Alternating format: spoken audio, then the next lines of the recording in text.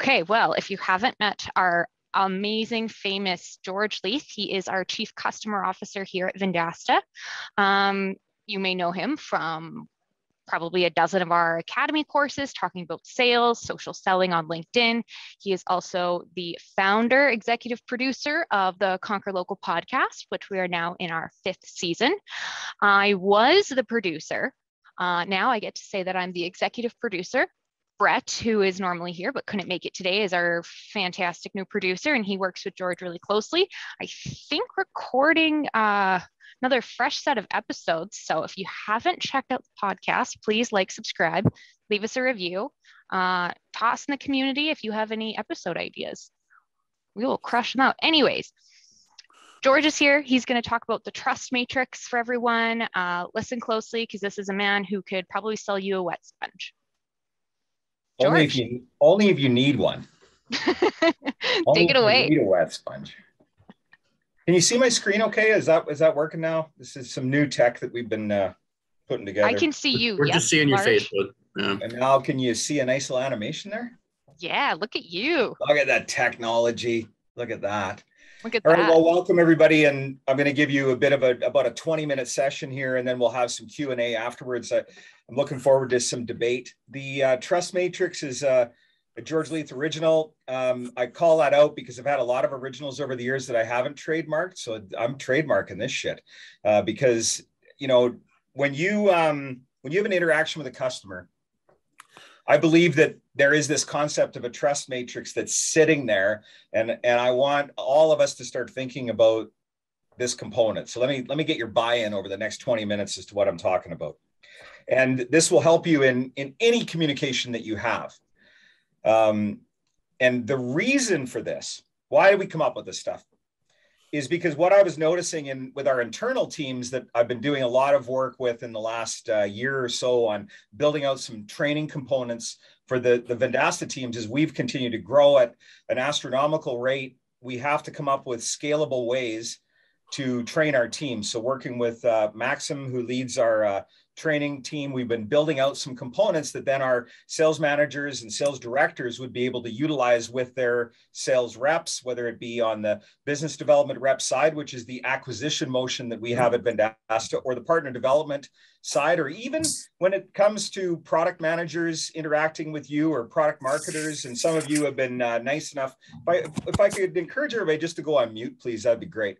And those product managers, when they're having a communication with you, I've listened to a few of the calls and I'm like, wow, I don't really think that you built a lot of trust there with the customer. I think you might have just confused the hell out of them.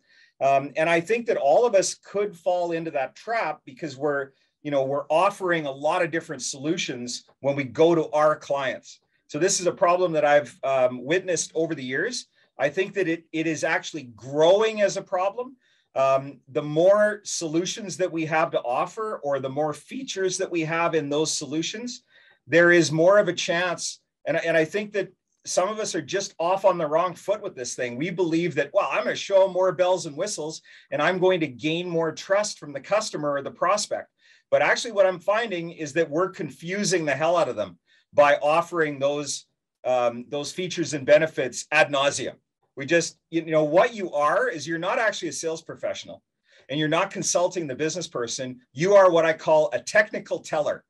You get on the phone, you press the buttons, you show the great little feature, you tell them why that feature has a benefit. But as you go through the laundry list of features, the prospect, they might even have what I like to call an exorcist moment where the eyes roll back in their head because you've just confused the hell out of them.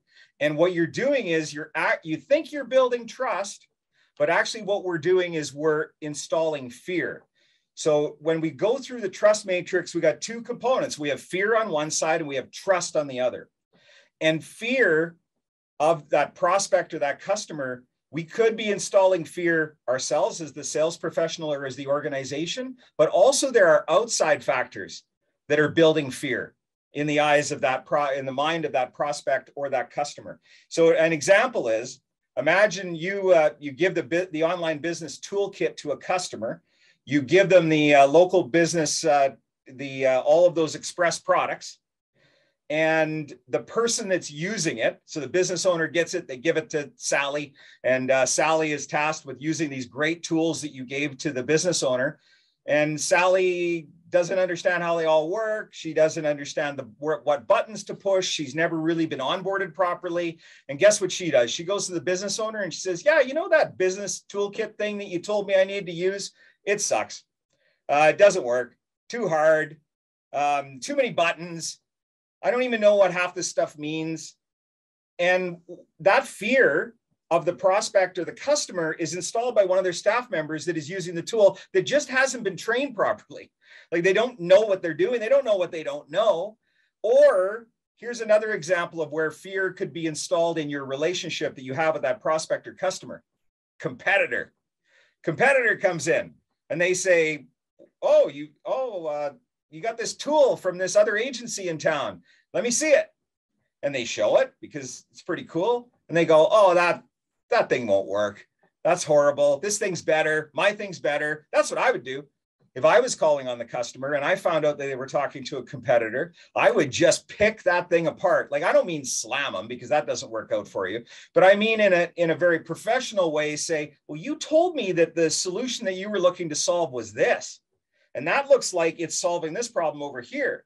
Or that looks like it solves a lot of problems. Maybe you're paying way more money than you should. I'm just going to focus in on this problem. So you can see where fear is being installed by maybe the user using the product, or it could also be installed by competitors talking to that customer or that prospect, or they could have internal bias that has been there over time. It's like, yeah, I was calling on a customer in Winnipeg, Manitoba, Canada.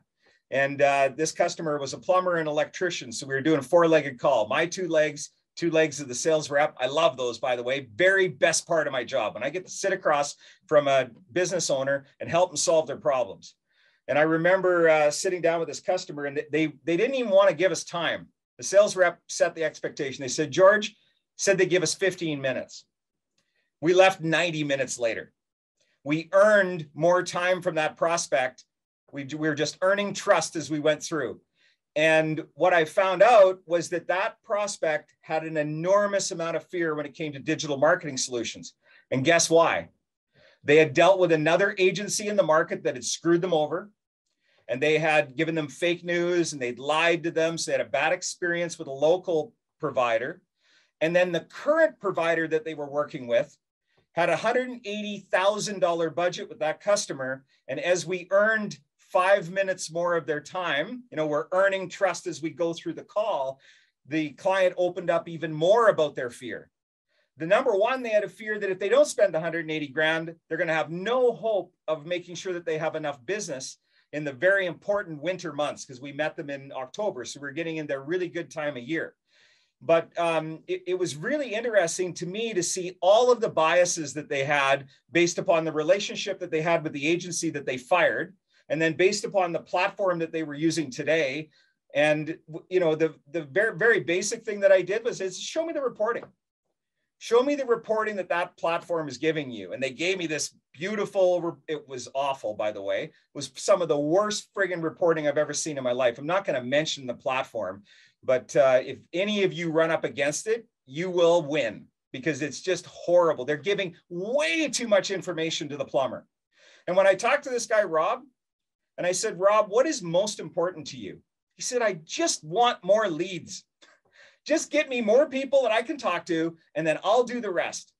Because I do a really good job of servicing clients. I do a really good job of being able to get them across the line and figure out if we can solve their problem. He runs a good shop, but he just needs more people that he can talk to either on the phone or people who fill out his form fill on his website.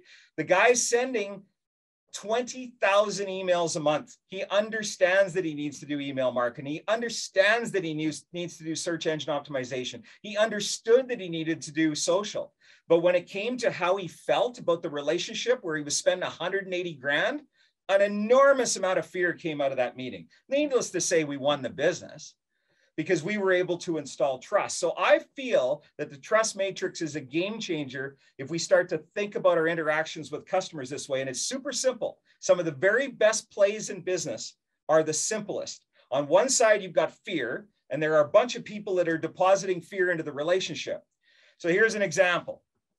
Oh, what am I going to look at for metrics? How am I going to know the bloody thing is working? How am I going to know, George, that you aren't lying to me like that other agency that I fired? Will we actually use it? This is what I find is one of the biggest risks that we have by all of the things that we can offer to the customer. Like, we can solve a lot of their problems, but what we should do is we should solve the biggest problems first and then earn the upsell and solve more problems as we go. You eat an elephant one bite at a time. I've never actually ate an elephant, but it sounds like a really good way to run the play. But what we do, because we've got all of this stuff that we can do, and I would never trade that, by the way. I've been doing this at Vendasta for 10 years. I've been working with customers for 35 years.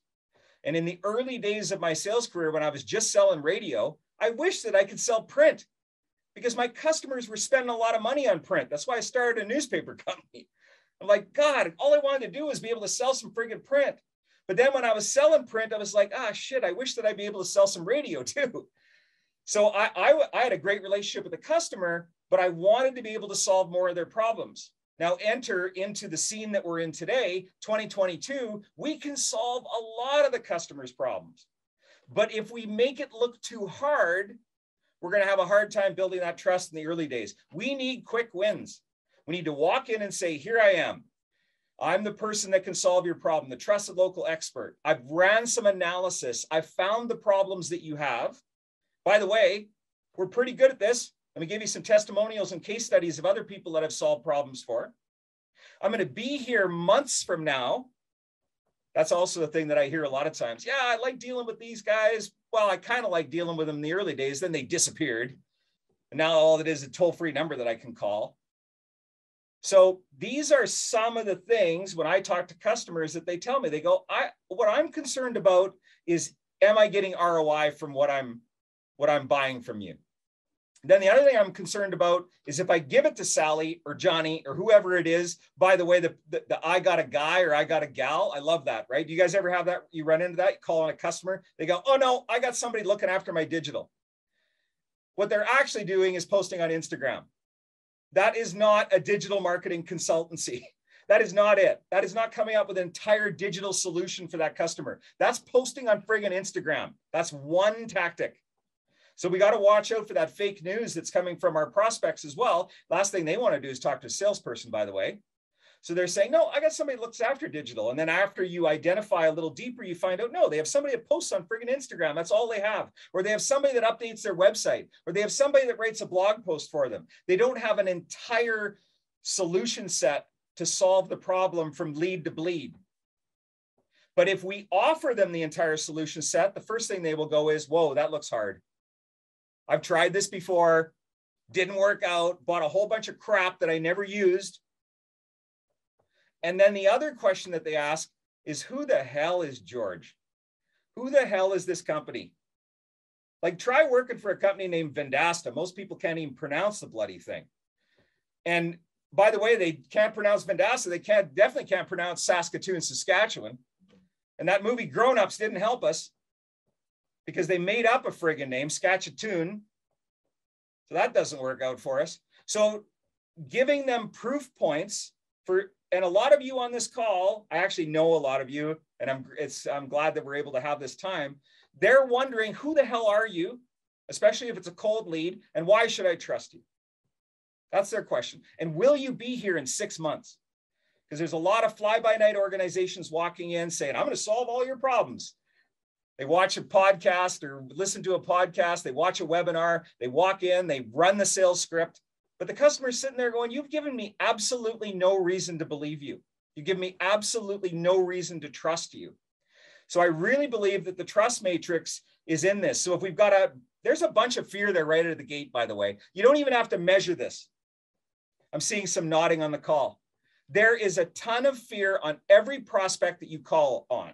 And that has been there by their bias, their past relationships, people who've lied to them in the past, the fact that they bought software and they didn't find ROI, competitors that are making calls on them. So we have to, right out of the gate, start earning trust. The reason I tell you the story about the plumber electrician company from Winnipeg, Manitoba, is they were not prepared to meet with me. I got the 15 minutes because the rep from the channel partner had a really good relationship. He's billing $100,000 from that customer a year on legacy products. So we got 15 minutes and then we earned more time from the prospect 5 minutes at a time. And every 5 minutes, I could see that the lights started to come on with Rob, the prospect. By the way, he got madder and madder and madder as we went through the meeting. At the end of 90 minutes, he said, why didn't I meet you 3 years ago? Because I could have saved myself 600 grand. Like, he's running the math in his head. And I'm sitting there going, he's been spending about 180 grand a year on search. He's been running SEO, and he doesn't know if the friggin' stuff works. I even said to him, I said, can you tell me the name of your customer service manager at the platform you're using? He said, no, it changes all the time. That's another. And then he got madder about that. Have you ever heard the old sales line? Find the pain, stick a knife in it and twist it. The pain was the prospect has been screwed over by everybody else that has sat in that exact same chair that I was sitting in. They have an enormous amount of fear, even with the 180 grand they're investing today. And all we have to do is build trust with that prospect by addressing their fears. Eventually, we'll build up enough rapport we can just ask them what their fears are. But in the early days of the relationship, we should be thinking about earning trust, figure out what problems they have, figure out what numbers matter to them most, understand what they know and what they don't know. Here's one. Did they even log into that toolkit that you gave them? Are they using the email notifications that they're getting? What have they done to interact with the solutions that you're giving to them? So what we need to do is make sure that this trust component is always outweighing the fear. By the way, fear never goes away. If you think that, oh, I've got an enormous amount of trust with that customer and they're not going anywhere. Any of you that have been doing this for a while, how does it feel to get punched in the face when that customer phones you and says, I'm canceling and I'm moving over to your biggest competitor? And you're like, what the hell happened? And they go, oh, it's not you. It's me. I needed different stuff. By the way, if your early dating years have ever taught you anything, when you were told it's not you, it's me, it was always you. It was always you. They're lying to you. So we should always be looking, you got to be a little bit curious all the time. I'd rather know that a train's coming to hit me. So I like asking for feedback from customers all the time. How's it going? How are we doing? I'll just randomly phone customers. Some of you have actually got my random phone calls. That's part of my friggin' job as Chief Customer Officer. Phone some customers randomly and say, hey, you're dealing with Rashida. How's it working out for you? I can see Rashida on my screen. Usually, 99.9% of the time, everybody says, oh, we love Rashida. She's awesome. But we should be poking our nose in there. By the way, your customers love it. When you just randomly phone them, it's Friday, right? Some of you, I heard an English accent, so some of you are headed to the pub to have a pint here in about 3 minutes, right? So I love about the English. They like beer more than Canadians. But what if when we're on our way to the pub later this afternoon, we picked up the phone and phoned a couple of our customers right now and said, hey, you know, it's the end of the week. I had a pretty good week this week. I wanted to phone and see how your week was. How's everything working out? But we don't like doing that because we're worried that they're going to say, oh, it's going to shit. Bunch of the stuff you gave me didn't work. I didn't get the leads that you said you didn't. That happens to us all. But I think that we should be always curious because we never know who's planted some fear in the mind of our prospect that last week. We want to make sure that in the trust matrix, we got this stuff going on, right? Not the fear piece, that we've got the trust piece that's always larger. And here's what I want you to take away from this. You need to always be making deposits on the trust side of the matrix, always. And the good news is we got all sorts of robots that can help us do that.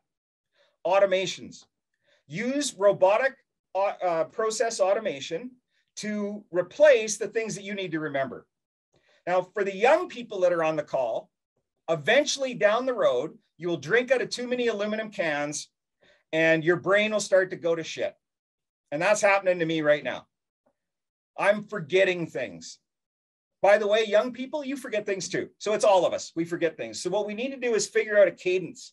We need to figure out a sequence of emails or maybe text messages or something that we can send on a regular cadence to our existing customers, not just the prospects that we're talking to. I find that organizations are so focused on getting a new deal, they forget about the deals they already have.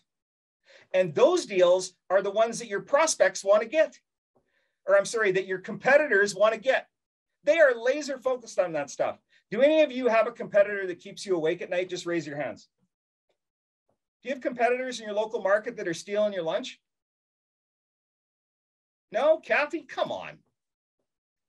You're just so good that nobody's trying to steal your customers. I love that about you. But I'm telling you right now, there are people out there trying to steal your customers. I want you to think about that. It's not negative. It's called measuring your risk. Now, what deposits on the trust side of the matrix did you make this week to make sure that those competitors aren't able to tell their story more than you tell your story? That's where we need some automations to do that. We need to get the next deal, by the way, because you can't outsell churn. So you always need to be depositing new business into your book of business. What is the attrition rate, just natural attrition rate of business? It's 14% right now. You're going to lose 14% of your business this year, and you can do the very best job that you want to do, but you're going to lose 14%. You know why? People leave town, they change jobs, and unfortunately, people die. So that's where attrition comes from. You're like, I worked so hard to get that customer, and then you phone them up this afternoon on your way to the bar, and they go, oh, I just got a new job. How's the great resignation happening? How's that working out for all of us? I worked on a deal for a year and a half. I had agreement to move to a pilot in March, and I'm on my LinkedIn yesterday, and my buyer got a new job. Those of you who know me, I said a bad word. I'm not going to say what the word was, but all that work, a year and a half worth of work, depositing in the trust matrix, and now I lost my buyer, and now I've got to start all over again. So this stuff is happening all the time. We need to be thinking about protecting our business, put a moat around our book of business, deposit into the trust matrix, continue to remember that fear is being deposited, whether we like it or not. It's deposited when they use the solution. It's deposited when they look at your reporting. It's deposited by competitors. So we better damn well be pushing some trust into that relationship at all times. So that is your community session learning for this week. Appreciate everybody spending some time. And now we're going to open it up to some questions. My friends. Okay, so pure chaos if we want, but everyone raise your hand if you would like to ask a question, drop it in the chat. I will queue everybody up. Who wants to go first? I know everyone's like, first question, don't want to unmute. I will pick on someone, maybe even if it's your first time, get you out of the gate. Jeremy. Hey, Jeremy, you have a question for Mr. George? No, you're good. Okay, I can pick on someone else.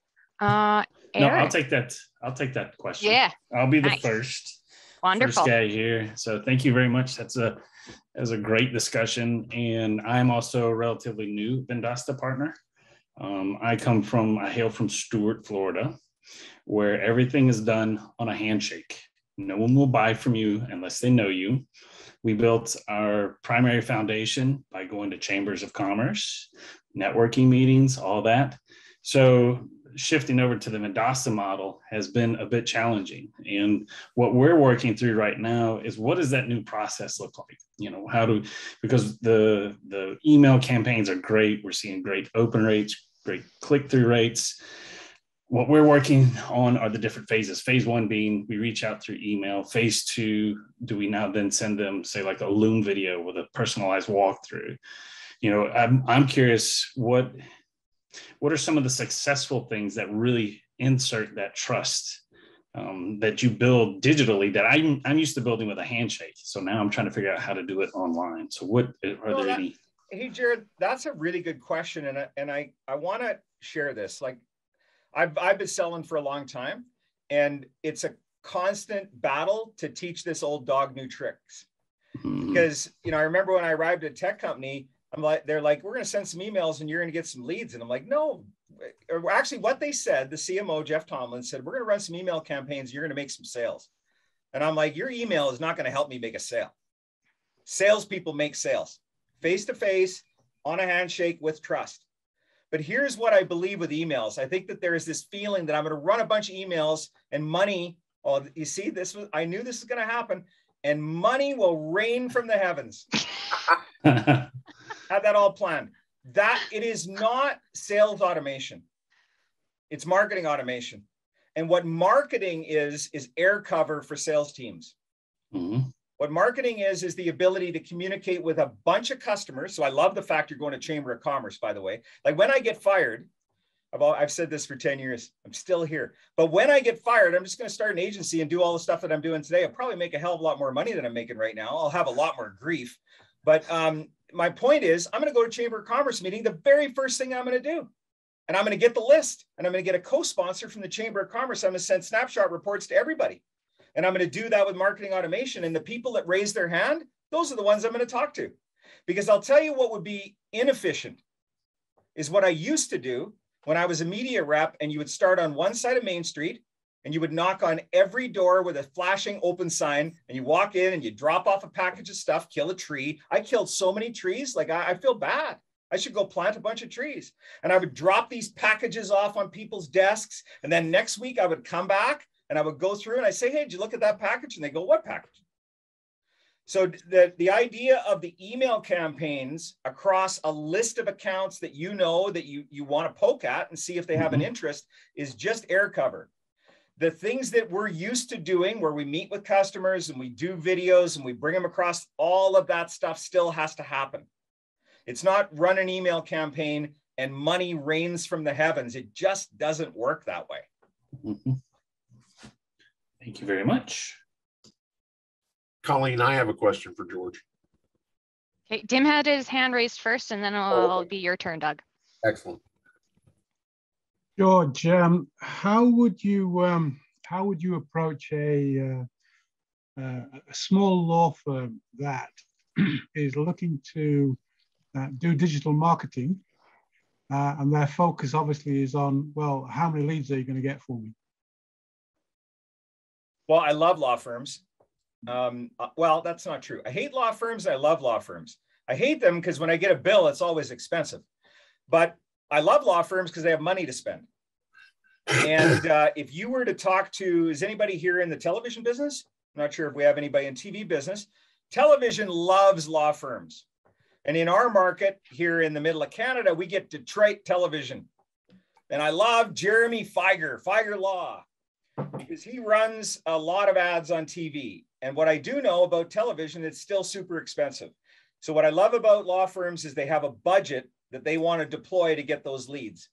The question that I would have for the law firm is, what kind of leads are you looking for? Are you looking for business customers that are looking for corporate law? Are you chasing ambulances? Are you looking for, personal injury law? Are you clinical looking for negligence? I'm sorry? Clinical negligence. Criminal negligence. Clinical. Clinical? Yeah. Clinical negligence. So I think that aligns with a corporate lawyer. And what we need to understand from that customer is what audience is looking for clinical negligence. How old would they be? Where do they live? What do they do for a living? Where might they be before they call a lawyer? Like, I would ask the question, don't tell me who it is. Give me a scenario as to how you got your last customer. Or what do they call them in the law business? I don't know if they call them customers. Clients. Clients? So how did you get your last payday? And understand that, and then ask questions like, where would they be before they reached out to you? I think that on clinical negligence, they probably spent some time at a hospital. Is that fair? Yeah. So just understanding the journey that those clients go through when they make their decision criteria. You know who's really good at marketing to lawyers? A company called Find Law. It's owned by Thomson Reuters, one of the largest companies in North America. And if you go to their website, you can see the tactics that they're deploying to sell to law firms. And I believe that legal is a very good category. If I look across the 5.5 million businesses in the Vendasta platform, there's a bunch of law firms in there. And they do deploy a lot of dollars in traditional marketing campaigns on television, particularly. Now, there are some rules. They're very similar to the medical field, where they have some rules from the associations that they belong to that they have to follow. So we got to be careful on that. And, you know, if you want to set yourself apart from everybody else that's calling on that clinical negligence law practice, I would ask those questions. What rules does the bar, there's usually a bar association, what do those rules have against for you to advertise and promote yourself? And then they'll probably give you a document like that you'll have to read through. But, you know, that just builds some trust, right? That, you know, you've worked with companies like that. You understand that there's going to be these concerns. Did that answer your question? Partly, yes. I still not clear about the capping out the ROI part of the question. Well, what they're looking for is leads that they can talk to that can become clients. So it's the exact same thing as my plumber friend or electrical friend I was telling in that story.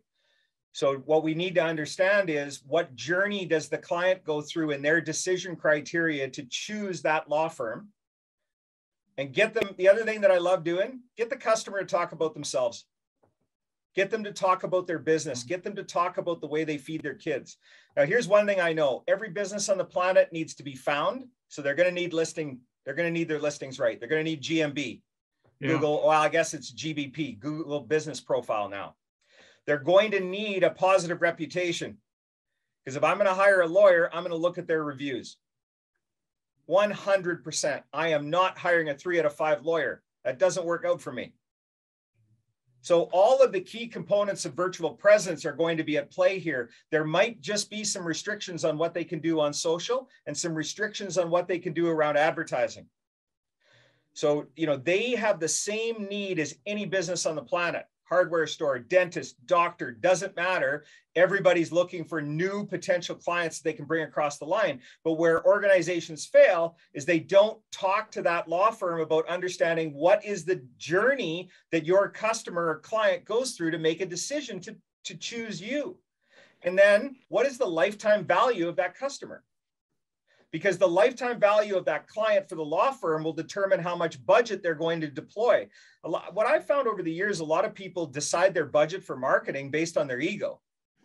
They don't base it on science. They don't base it on the lifetime value of the customer. But I see that starting to change more and more. Used to be I could just walk in there and George the customer and get a bunch of budget out of them. Like, hey, did you know your competitor just upped their budget? They're spending a lot of money this month. You might want to increase your budget to win in the, you know, those kinds of things. It's a more scientific approach now where, to your point, if they're looking to measure their ROI, then we need to talk about, well, what would a potential new client be worth to you? And then here are some of the tactics we deploy to get them into your funnel. Thanks.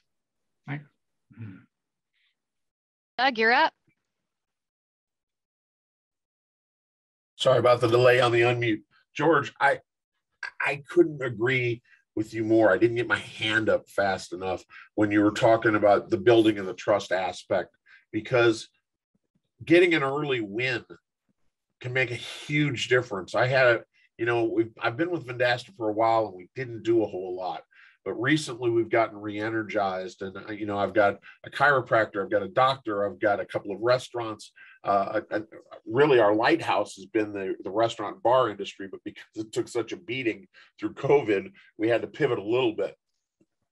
But I've got 2 medical practices that are, one's a chiropractor and one is more like almost like a medical spa. So they're not as heavy into, some of the just. They're still all about patients and serving the patient, but it's a little different in their marketing niche, and they've got a different approach. And so I just went after literally checking, did you claim your Google My Business? Building some trust and starting small and displaying an early win. And all of a sudden they started throwing everything at me. That's right. Earning the trust is the key. And what I like to do is give away a bunch of stuff for free. And that's hard. You're sitting with a customer, and when you're earning trust, you're like, hey, I noticed you don't have your Google Business Profile claim. They're like, I don't even know what the hell that is. Well, hang on a second. Let me just show you what it is. And you guys should claim it. And what I want them to do is try and claim it and fail, because I'm pretty sure I'll get a phone call if I built enough trust. And some people are like, oh, I want to keep that behind. I'll keep that in my briefcase. I don't want to bring that out. That's my no. You get so much stuff that you could do with that customer. Give them something to earn the trust first. In this particular case, he was spending over $2,000 a month with somebody for Facebook advertising alone. And I actually came to him through Facebook advertising, but it was starting to wane off because the algorithms had changed. And so I asked him, I said, well, are you getting 3 or 4 times that, whatever return you're getting on your Facebook, are you getting 3 or 4 times that from Google? And he said, no. And that pause just made me smile. I'm like, let me do a couple of things to help you right out of the gate. We'll make sure that this is optimized. He had claimed his Google My Business, but then we optimized it. And then we're going from there. And now he's throwing the Facebook advertising and everything else our way because we showed him a minor victory. Yeah. No, it's so important. And you know, the last question is, what would you recommend we do for minor victories? Would it be like a Google package with even the Google Small Business package at $199 to get them an early win? I know the snapshot is incredibly powerful, but in some cases, you're right, even that can overwhelm. Well, you know, so Google, the Google Business Profile, as it's known today, formerly known as the artist, formerly known as Google My Business, that data that comes from there tells them what's going on with their virtual doorway and their actual doorway. How many people in the market are looking for the things that you sell? That's the first component that we're able to measure with that data. The second thing is, did people engage with your brand? So that is, they look at the photos, did they engage their social media? Did they see the Google Business, Google Business Profile content that you're posting on there?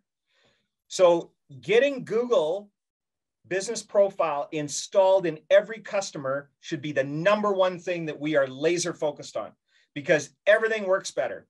And there's a piece of content that Colleen will share out afterwards with the team, which is our retention study that we've been running for the last 5 years. And it showed that 5 years ago on 100,000 anonymized accounts across North America. That was where we first did the data. And it said that if you hook up Google My Business at that time, and you run an executive report, your retention rate goes up 55%. But then what's happened is Google has said, I'll give you better search rank. I'll make you appear in searches if you play our game, which means claim it, get some reviews, put some products in there, like really build that thing out, update the photos on a regular basis, put some posts on Google Business Profile. But you know, I still see people not doing this. It is the thing that you need to lead with on every call. I just give it away. I would just give it away as a way to build trust and start the relationship, because with that data, I can do a lot of other stuff. And it gives a quick return that they can start to see, doesn't it? I mean, even just the data showing up, they go, oh, wait, that's more than I've ever gotten. You know, funny story, back in the day when Yext was building out their business model, and Yext is about 15, don't quote me on the number, but I think they're about 15 years old. They had a team of people in New York, about 300 people that were calling on local businesses.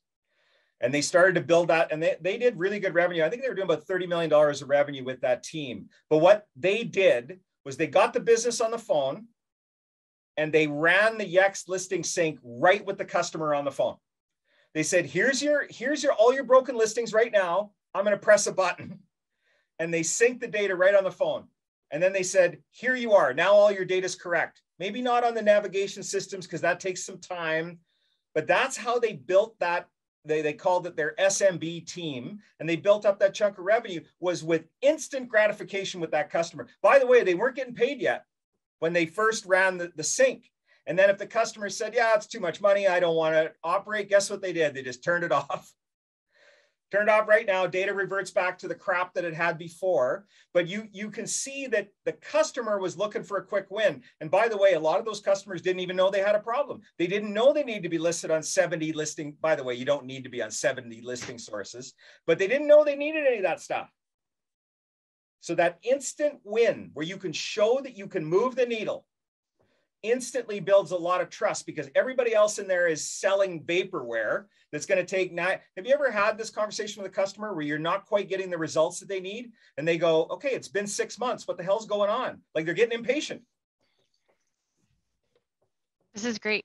Okay, we have 10 more minutes. If you aren't comfortable unmuting yourself, please feel free to drop it in the chat as well. We'll get to that.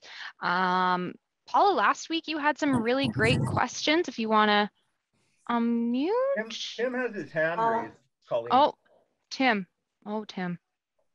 Tim, you still there? Yeah. Do you have another question? Yeah. I have a question for George. Hey, George, it's Tim Pringle calling. How you doing? Hey, my friend. How's Edmonton? It's cold and blistery. How are you? How's Saskatoon? We're not as cold as you. Cold. Sucks. Plus we don't have the Oilers, so we're good. Go Oilers, go. 4 in a row, new coach. My question is, why are you trying to get me up at 4:30 a.m. Mountain Standard Time for Triumph selling webinars? Why? Why are you doing it? First off, it's not a webinar. It's just a live stream. And I believe that live streaming is just about to go through the roof. Now, I know it's been around for a while, but remember that a lot of times, you know, the Amara's Law comes in where technology is hyped up in the beginning and it takes a while for it to start to take off. But what I'm seeing is if you want to manipulate the LinkedIn algorithm and get more communication with your audience, you've got to adopt their items. So that was the reason that I did. You think I have enough time to produce a newsletter every week? I got a lot of stuff going on. But the other thing is I find that if I were to build 20 pieces of content in a month that were 15 minutes long, that could live a long time online, I don't know if I could prioritize that time. But the minute that I told my audience that I was going to do this thing at 5:30 in the morning every day, now I got to do it. Or people are going to call me out and go, why are you giving up on that thing? Oh, that was such a, you know, so it's part of it is to hold me accountable to do it every day. But the other part of it is to deliver a corpus of content utilizing those channels. And we're testing, Colleen's watching the metrics as well with a team. We're testing live streaming to see how powerful it is to build a brand. And early indications, a couple of weeks into this, we're doing a mastermind on Saturdays and we're doing these daily stand-ups. I call it a sales stand-up. It's incredible. And it's not just first level connections on LinkedIn. The thing that I've found in that the algorithm is prioritizing, I am getting so many more second level connections. Like my second level connections over the course of a week would be maybe 12% of all of the communications, but now they've skyrocketed to 60% in the last 2 weeks. That can't be a coincidence. And I've talked to other folks that are doing a lot of live streaming and they're telling me the same thing. So, you know, number one, I have to deliver content. That's a really important part of my job. That's how I get paid. But number two, it's a test to see what's going on with live streaming because everything that we're reading is that the adoption of live streaming really skyrocketed during COVID, and it's a way to put an exponential lift on your brand. There's a rumor that you get in the office at 3 in the morning. Is that true? I've only been in the office at 3 in the morning 5 times, but I do get up at 3:30 in the morning. It's ridiculous. Don't do it if you don't have to. What time do you get into the office? A little bit after 6 every day, unless I've got some European calls. What time do you go to bed then? Between 9:30 and 10. Wow, that's oh my goodness. You guys take your bromance offline, man. Jesus, Paula, I Georgie. called on you. Paula, did you have a question to ask George? No, I do not have any questions. That's okay. I'm going to pick on someone else. Giovanni, Cheryl. Hey guys. Hey. Really, I've been listening in. I get some echo on my line here. Hearing my voice back, but. Oh, I will say I have a question. Oh, Cheryl, go ahead. Our podcast that we did about a year ago, I constantly am getting contacts off of it. Really? Yes. That is Just fantastic. had one last week. Out of the blue. So fantastic. And you're so great, Cheryl. So thank you for coming on. Not a problem. Actually, sorry, someone was saying something. Oh, yeah, I wanted to ask a question about, I heard you say you had like international partners that you work with too. How do you go about like strategizing to build those relationships with people that are in different countries. Because like right now, I'm in the process of trying to do like a few endorsement deals, and I have like contacts with like Adidas, Nike, Lululemon, just a few, but they're all based out of Europe and like in the London area. So what's like the best way to be able to try to build those relationships with those partners that are in different countries that you might not actually be able to, you know, carve out time to have like a one-on-one meeting, or, you know, they're always busy because they have a lot of other projects and assignments that they work on for work? That's a great question. That's why you got to get up early in the morning. You got to stay up late at night, because you've got to meet them on their time. And I've found this with one of our largest customers is the telecommunications company in South Africa. And, you know, South Africa is pretty much 12 hours difference, you know, between 8 and 12 hours difference, because there's different time zones in the country. So, you know, the 3:30 thing, by the way, is because of summer, because we're 2 hours off of the East Coast, and then we lose another hour going into Europe. So as we started to build those international relationships, you've got to meet them at their time. The other thing is there's a lot of 7 o'clock at night calls, because that's morning in Australia. And we've got a very large footprint in Australia as well. So the international thing means you're not sleeping, or you're sleeping at other times, because you have to meet them at their times. If you try to shoehorn them into a North American time frame, I've found that doesn't work out very well. Paula, you had unmuted. Oh yeah, I was just gonna throw some love out to the live streaming thing. I've been doing it for the last 3 years now, and it's just ramped up in speed. And so I do this thing called 10 at 10. And really all it was really just marketing. And I realized sometimes my marketing wasn't working because their operations wasn't right. And I literally just shared all of the expertise that I knew on the operational side, but that gave me like a lot of love as well. So I get quite a bit of business from that live stream as well. So I now live stream from LinkedIn and I upload it to YouTube. So that's been really rewarding. So I just wanted to share that. Let me give you a tip that I've learned from some friends of mine that do a lot of this. I use a platform called Ecamm, because I'm a Mac person. So you got to be on Apple to use Ecamm. And then you sign up for a free subscription to Restream. And don't spend money on it yet, because what I hear under the hood from my spies at Ecamm is they're going to bring this into their platform. But what Restream allows me to do is to connect to Twitter, YouTube, and LinkedIn all with one feed. I could do Facebook too, but I'm off the sauce. Give me that name again. Abandoning Facebook. But the other thing is they've got 20 different channels there. So when I do the live stream in the morning, it just automatically goes to all the channels. Give us that name again, because right now I'm using Be Live TV. So it's called Restream.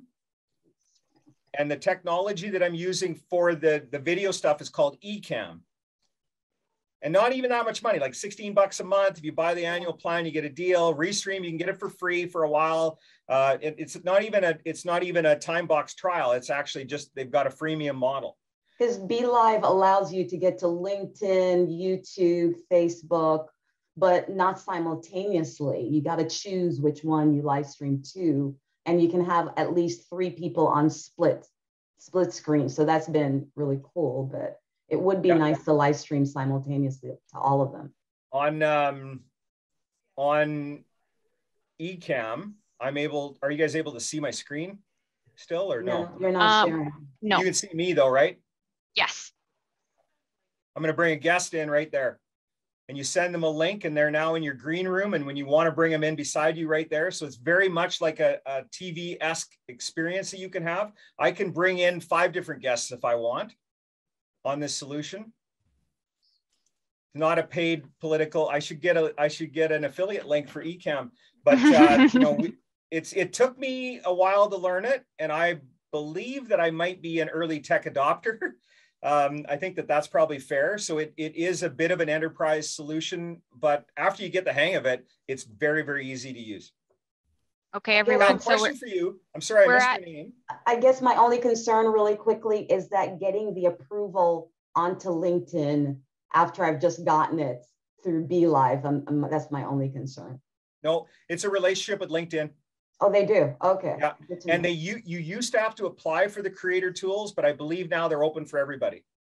In the early days, the newsletter and live stream, you had to apply for it, but I think they opened it up. But I do have a question. How many times have you done a live stream and there was nobody there? Quite a bit. However, I always get the kick in the people who watch afterwards. Right. So yeah, so I don't even worry about it if it doesn't happen. Thank you very much for sharing that. So I want to tell you a story and then I'm going to shut up. Years ago, when we started doing our first webinars at Vendasta, I would lose it when we had less than 50 people, which I think is this call right now. Mm-hmm. I'd be like, come on, I'm George Leith. I present to audiences. Like I go on stage. It's, you know, but what I found, and somebody gave me this advice, they were like, you just got 49 hours of your life back because you had 50 people on that call. So when I have 3 people show up, I'm like, I just got 2 hours of my life back because I delivered a 1-hour presentation and it was viewed by 3 people. But you are 100% right. It is not the live stream, the metrics on the live stream. It's that piece of content that lives forever. If you go to my LinkedIn profile right now and you don't like waking up at 5:30 in the morning, you can watch this morning's sales stand-up. And you can go back and watch the rest of them if you go far enough through my feed. That content lives forever. Okay, everyone, we are at time. So Doug and Daryl, please reach out to George on LinkedIn or email. If he wants to share his email, this gives me the okay to type his email in here, which I'm just gonna do anyways. Yes, thank you so much everyone for coming. This is going to be posted in the community. I'm going to share the link right here. Here we go. Also on our events page in the community, we've added a whole bunch of workshops. There's going to be 10 rolling out coming in the next 2 weeks or so. We also have our office hours that are happening on Tuesdays and Thursdays. Tuesdays afternoon, 2 to 4 p.m. Eastern. Thursdays, 10 a.m. to 12 p.m. Eastern. So thank you everyone so much. Thank you, George, for coming in and sharing your wisdom. I feel like everyone on this call got so much out of it. So don't worry, everyone, we'll have him back. His office is like right behind me, so I can just kick in the door at any time and drag him back here. So oh my God, thank you, everyone. Thank you, George. Thank you, Colleen. Thank you, George. Appreciate it both. Thank you, everyone. Everyone. Have a wonderful weekend. We'll see you next week.